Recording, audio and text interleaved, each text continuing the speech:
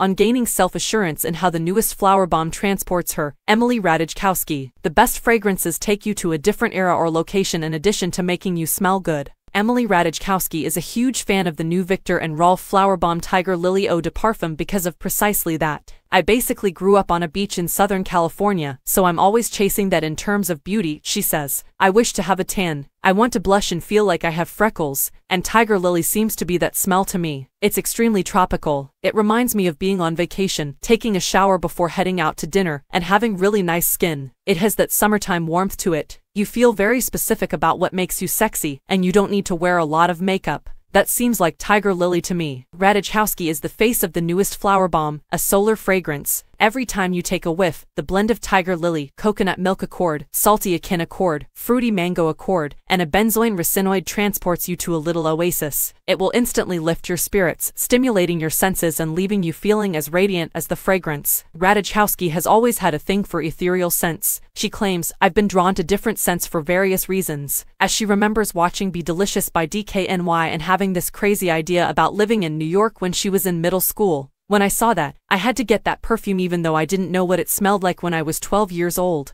The more I've aged, the more scent matters. I desire to be taken somewhere. What I find appealing about Tiger Lily is that it has a very particular sense of place and mood that is connected to the scent in a way that really makes it work for me.